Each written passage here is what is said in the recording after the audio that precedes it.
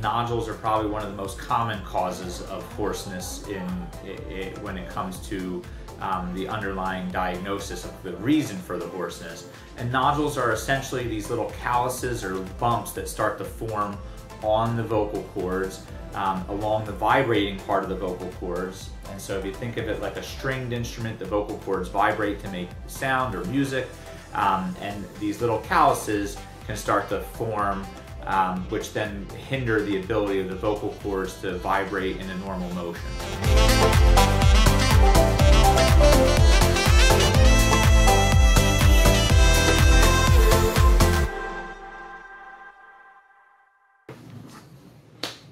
Hey guys, how's Hi. everyone? So I'm Dr. Reddy, this is Dr. Smith. We are here coming from NJENT. Today's episode we're going to be discussing is something called vocal cord nodules. Vocal cord nodules are a pretty common cause of hoarseness that we see in the office. And so first we're going to have Dr. Smith just go over what vocal cord nodules are. Okay, so as Dr. Reddy was saying, hoarseness is something that we see very commonly in our office. We see a complaint from a lot of professional voice users, whether it be singers or teachers, salespeople, lawyers, someone who's constantly using their voice a lot. They come in with a complaint of hoarseness or the inability to use their voice like they typically do. And it may seem kind of subtle to some people, but the hoarseness seems to affect their quality of life or their ability to perform their job or sing. And so we often see patients for the complaint of hoarseness. Nodules are probably one of the most common causes of hoarseness when it comes to the underlying diagnosis of the reason for the hoarseness. And nodules are essentially these little calluses or bumps that start to form on the vocal cords along the vibrating part of the vocal cords. And so if you think of it like a stringed instrument, the vocal cords vibrate to make sound or music, and these little calluses can start to form, which then hinder the ability of the vocal cords to vibrate in a normal motion. Yep. And vocal cord nodules are very commonly confused with vocal cord polyps, right? So oftentimes we'll see patients have a history saying that they have a history of vocal cord polyp, and in reality it might be a vocal cord nodule. But some of the differences are vocal cord nodules tend to be on both sides of the vocal cords. So if you have your vocal cords that kind of open when you're breathing and closing when you're phonating, if you develop a little bit of a callus or a nodule on one side, you can develop a contralateral or opposite side callus or nodule on the other side, and therefore usually vocal cord nodules are bilateral on both sides, whereas a vocal cord polyp is typically on one side. And usually most vocal cord nodules can be treated conservatively without a surgery. There are some cases where you need a surgery, whereas with a vocal cord polyp oftentimes they need to be removed with a surgical procedure.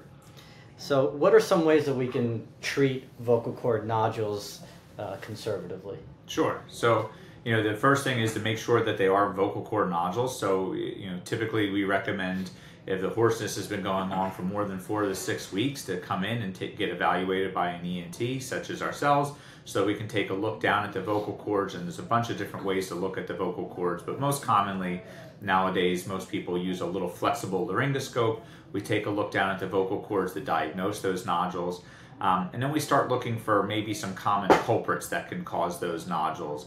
And they don't always come from vocal abuse, but they most frequently do. And sometimes that abuse can be due to misuse. That misuse can be from, chronic cough, or it can be from reflux creating vocal strain. And so we look for signs of things that might cause vocal strain. So if there is reflux, typically we want to address the reflux component. If it is like a cough issue and someone's having recurrent like asthma or cough-related irritation to the vocal cords, we want to try to suppress that cough or treat that cough so that those vocal cords can heal. Because frequently we start to use these extralaryngeal or outside the voice box muscles, and once we start to use those, as Dr. Reddy was saying, these calluses form on either side of the cords. once we start to use tension and we start to squeeze those vocal cords together, we really start to develop these kind of calluses, much like you would on your hands from misuse or overuse. These calluses form from chronic, repetitive, inflammation and irritation. And so trying to get that inflammation and irritation down with reflux therapy, speech therapy is a very common thing that we'll have patients do as well. Do you want to speak a little bit more about like what typically? Yeah, so with one option is speech or voice therapy, especially in our patients that are professional voice users, singers and musicians and public speakers, for example. It's not only how much you're using your voice, but the way that the quality of using your voice.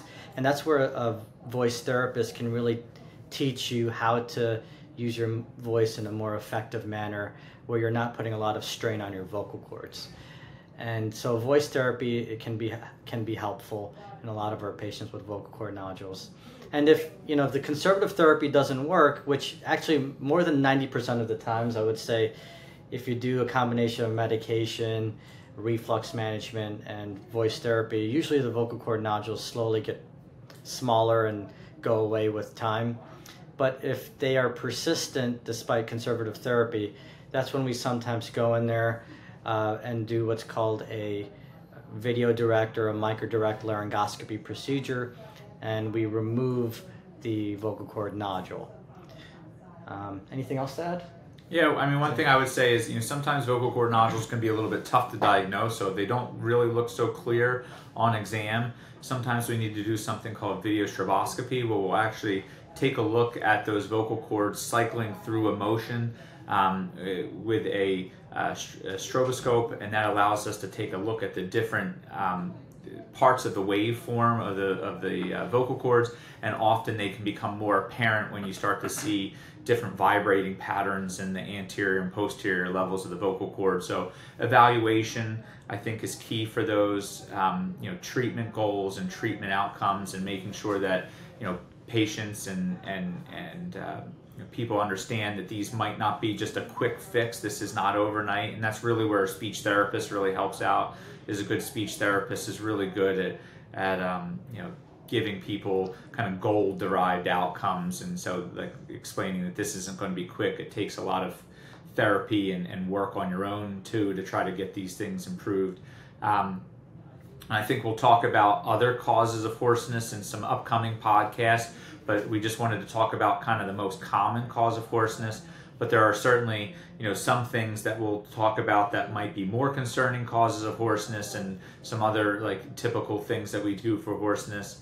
As Dr. Reddy said, surgery is typically kind of like the last ditch effort for vocal cord nodules, and almost, very rarely, I should say, needs to be done. Can you think of any, major concerns or complaints or problems that may arise with someone who has nodules, something that they might want to look out for or not do? Or yeah, so the big red flags we look out for vocal cord nodules is that in some rare cases, it may not be an actual nodule and it may be something else.